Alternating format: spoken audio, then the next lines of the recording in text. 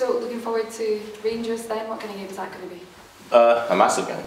You know, obviously it's the next game, but also they're a big club, and you know, probably be close to a sellout. So lads are buzzing for it. Obviously, come off the back of the Celtic game as well, with a great comeback. So no, we're looking forward to it.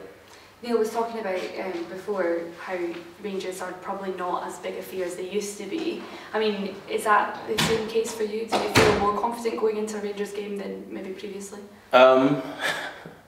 I don't know. You know, since I've been up in Scotland, they've kind of been at the same sort of level. So for me, they're just the same as when I came up. Obviously, the Gaffer's probably talking, you know, previous times to that when he was a player and also manager at Celtic. So for me, they're still at the same level as they were, and you know, we're still going into the game respecting them, but also believing in ourselves.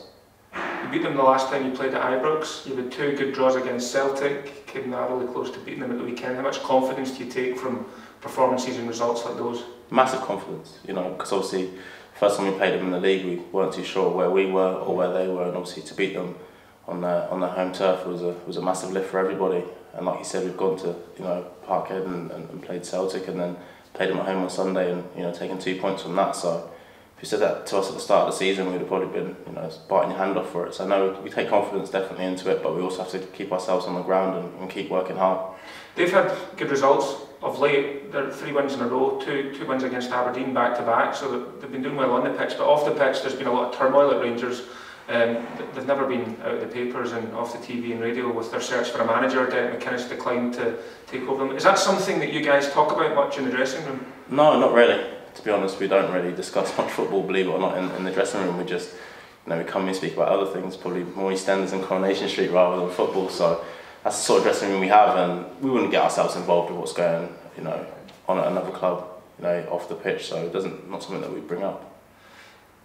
You're 3 points off second at the moment.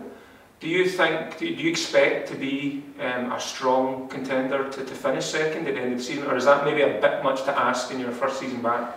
I think it's a bit much to ask, you know, to be saying, you know, we are going to finish second or we expect to finish second. I think first and foremost we want to be in the top 6. And I think that within itself would be an achievement for a team that's just come into the Premier League. You know, after we do get into the top 6, then, you know, we'll win as many games as we can and, you know, see how high we can finish. But that's not me playing it down, that's just me being a realist and, you know, realising that we have come into this league. We are a team that's still, you know, progressing and getting better each week. So, you know, let's see how well we can finish in the league. Rangers might not pose the same sort of threat as Celtic do. I know you get a draw against them, but Neil was saying there, Celtic had a lot of the ball in that game. That might not be the case with Rangers tomorrow night.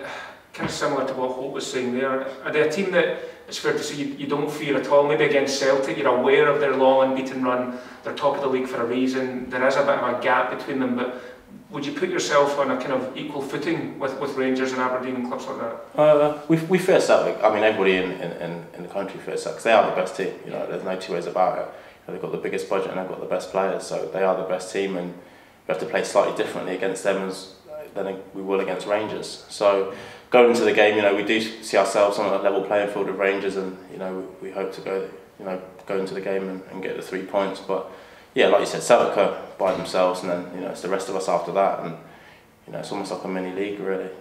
Mm-hmm.